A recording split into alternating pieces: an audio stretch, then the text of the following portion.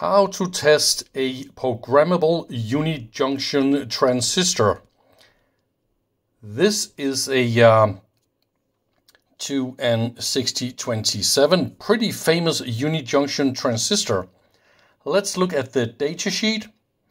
It says 0.35 volts gate trigger point at 10K resistor in series with your gate and 10 volt power supply.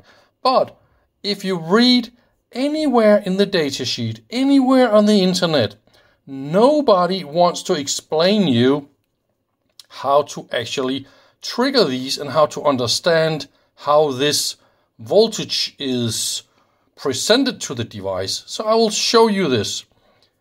The anode is positive, cathode is negative. So this is the way you go, all right? As long as the gate is connected together with the anode, so you have 0 volts between these, then nothing flows this way. The device is off. For this one to become a diode, gate voltage needs to go negative in relationship to the anode, all right? And the voltage is typical 0.35 according to the datasheet. So here is my test setup to prove exactly that. Look at here, the flat face of the component is pointing up. It's exactly like the other picture I just shown. Here is an LED, 10K resistor and 10K gate resistor. So this is the anode, gate, cathode.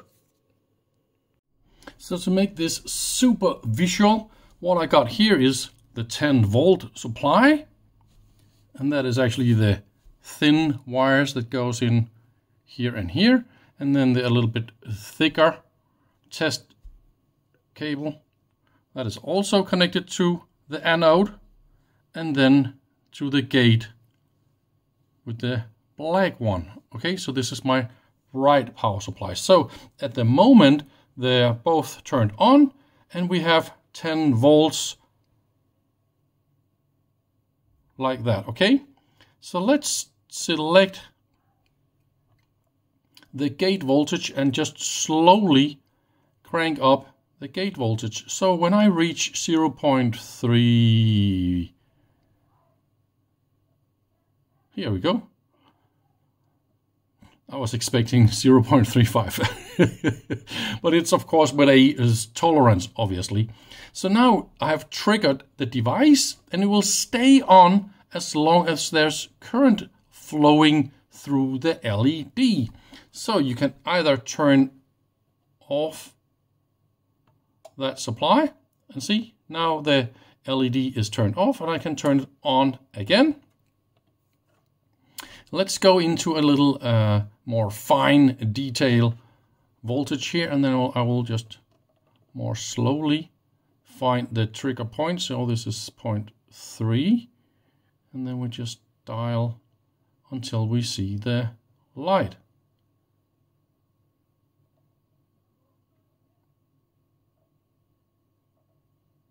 Here we go. So that is how you can test it is working, and it will stay on like that.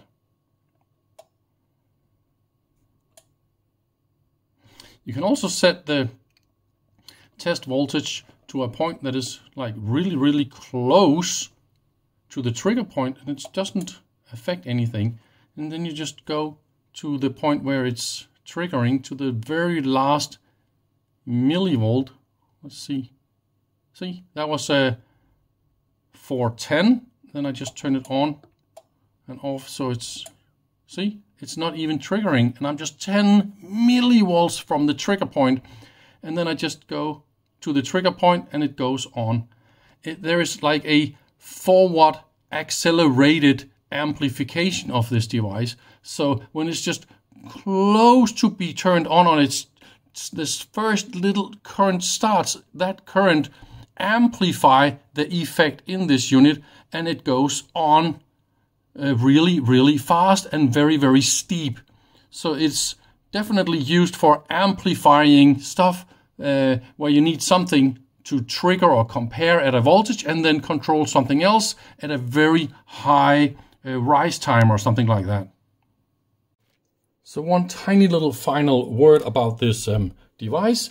Like I said, here is your current direction, and this is positive and this is negative, and your gate control voltage is positive and negative, like that. And then when the gate goes below the anode, 0.35 volt. Between these, then you trigger the device. And in some applications you will actually see it used a little bit different, where the gate voltage is held constant and then anode voltage is the one that moves, and that's of course perfectly fine. And then when the anode voltage goes over the gate that is fixed, then it of course also triggers. Obviously it's the same that's going to happen, because the voltage to anode cathode is not important or not super important for how this device works.